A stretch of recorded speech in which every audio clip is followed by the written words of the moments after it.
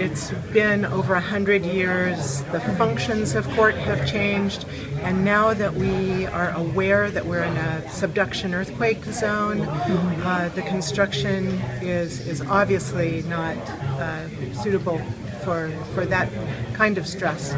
But more than that, the functions of a court require that witnesses and defendants be separate, that judges and the public have separate entrances or separate, be separated.